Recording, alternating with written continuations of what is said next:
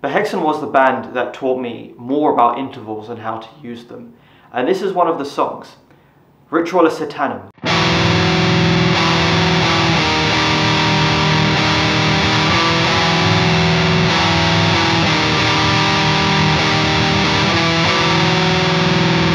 Now this is a super cool riff, just played with 2 chords. So the first chord contains the notes E and F sharp, and this makes an E sus2 type of chord. Suspended means you just change the note of whatever the third is, a major or minor third. You can change your major thirds into natural second intervals, which is what this is, or you can make suspended fourth intervals, which is another interval I'll get to later. So that distance of 2 frets, E and F sharp. E here, 7th fret on A, F sharp, 9th fret on A. But if we play these 2 chords together, we get this very open, suspended sound. So that's the first chord and the first interval, a natural second. The second interval, which we've already kind of talked about on this series, is a major third. So I'm not going to go into this in too much detail, because you guys already know the shape. But the distance is 4 frets. So we have the E flat here, and the major third up is the 10th fret on A, which is G. So 6th fret, 10th fret. Play those 2 notes together. We get our major third interval.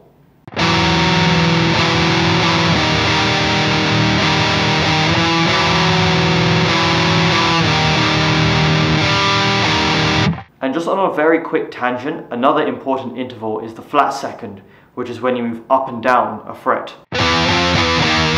And you can do that with power chords, and you can also make a very dissonant chord here,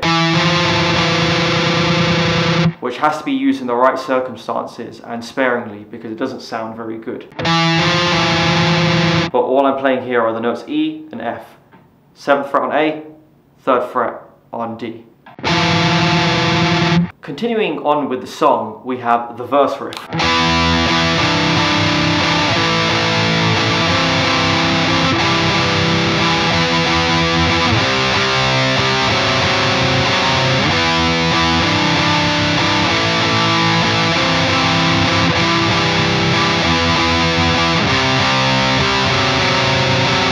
And the reason why this riff was so important is because I could just keep one note in one place and just move the higher note, this kind of melody going on with the chords. All I'm doing, I'm changing one note every time, and this helps you learn your intervals. So if we go over the first chord here, we have our root and perfect fifth, a distance of 7 frets, an interval called the perfect fifth. And then we change this note, which is the 9th fret of D. We're going to change that to the 12th fret on D, which is a distance of 10 frets from your root note. It's just 10 frets higher.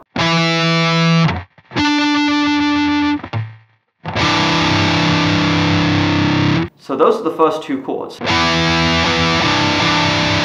And then it goes from a sus4, which is 7 and 7 on A and D,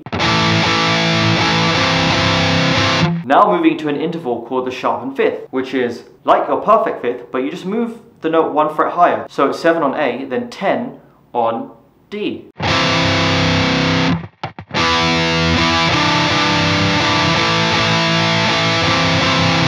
Then it changes from the minor third to the perfect fifth. Then it goes to a C power chord, and then you flatten the fifth, so you're playing root with a flat fifth, creating that tense sound, and then you get that really cool resolve going back to the first chord.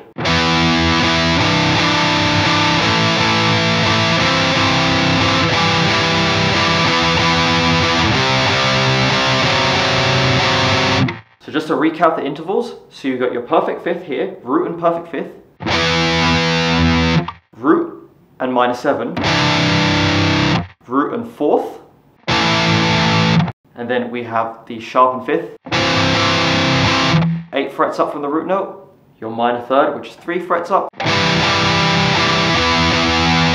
finishing on the 5th there, then normal root and 5th power chord, root and flat 5th, which is a distance of 6 frets.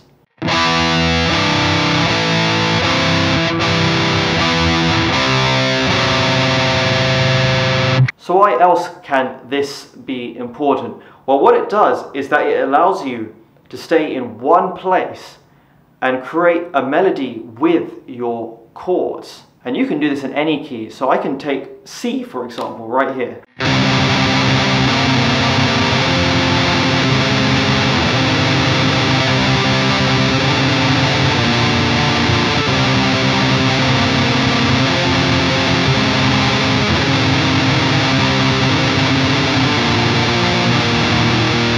And that's how you can create more kind of epic styles of riffs. Now, I was using the same kind of playing style as Ritual Satanum, but if I do it more kind of my style,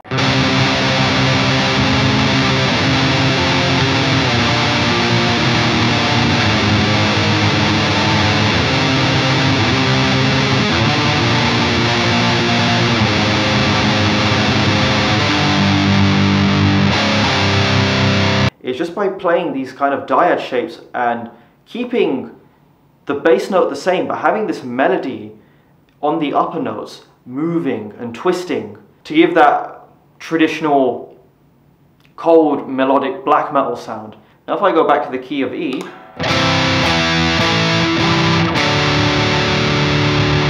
what I'm playing there is just a descending melody.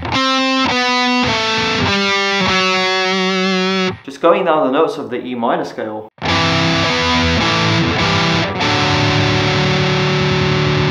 Except I'm making that last chord more epic and more powerful by changing the bass note to give a stronger resolve.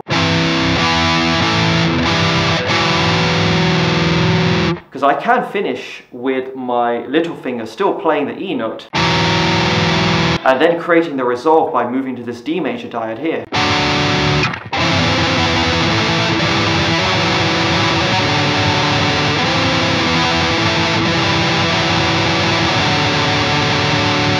Which does make for a really cool sound.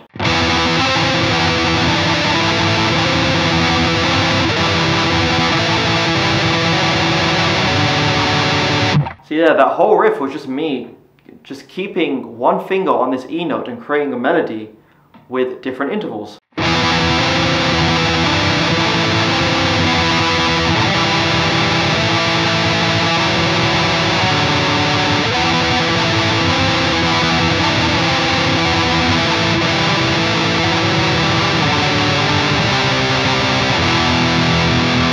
And this is one way you can really develop your guitar playing, just by experimenting with some of these intervals.